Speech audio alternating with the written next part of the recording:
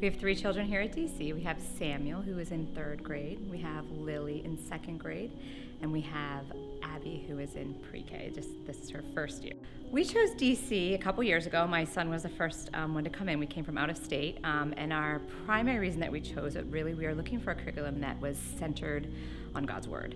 When we were choosing way back for our son when he went into kindergarten, we did the same thing. So when we found DC, it just fit everything that we were looking for as far as our core values. Another thing that appealed to us was the pre-K to 12.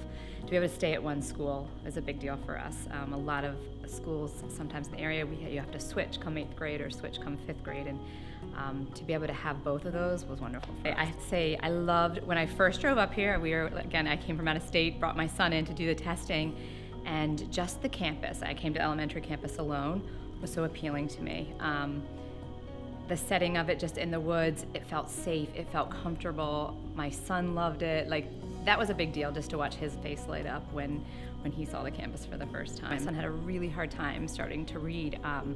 Came out of a bad experience. 1st grade was here at DC. It was our 1st year with him, and the readathon just turned a light bulb on for him, just to see other kids helping him, the teacher come alongside him. He started to enjoy reading again, and for my husband and I, that was an amazing moment. The weekly chapels.